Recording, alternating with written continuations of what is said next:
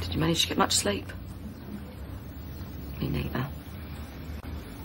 Could have done about Peggy's little scene yesterday. Yeah. I know why you did it, Dad, but... Don't matter. It's done.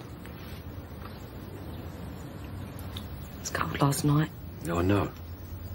I just kept wondering if... Yeah, well, just make me a flask of tea, would you, love? I want to have a drive around.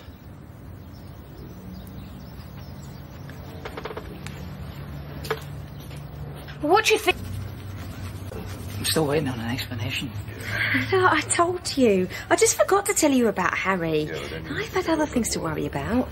And what about all that stuff between your dad and Peggy last night? Well, like I said, it was much of a shock to me. I don't like being kept in the dark, Mom. No, you're not, really. Is everything okay? Yeah, it's fine.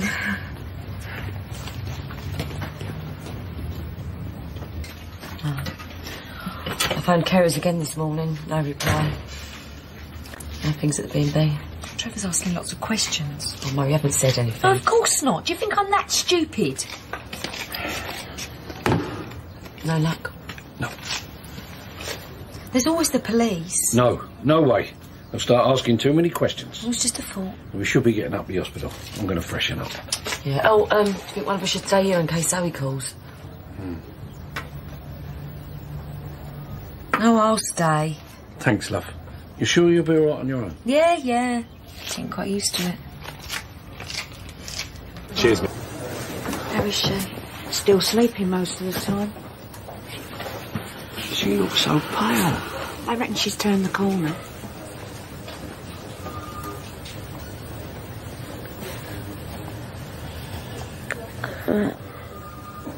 Hello, Princess. How you feeling? I'm looking after you. We've been listening to the radio, haven't we? That Mark something... Mark Radcliffe? Yeah, I listened to him in the cafe. He's good. You heard him, Dad? No, you know me. I prefer me jazz. Did you get married then? Don't tell me you cancelled. Get married any time, can't I? Does anyone know? Everybody thinks you're having your appendix out. Hope they weren't around the first time. Zoe not with you? She did want to come, but, she got an interview. You always were a rotten liar. She still hates me, didn't she? She's just a bit upset. She'll come round. Tell her. Tell her I'm sorry.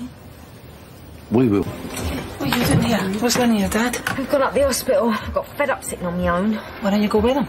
Well, I didn't feel like it. You keep telling me how worried you are about Katya. You don't want to go and see her? Well, I don't want to crowd her.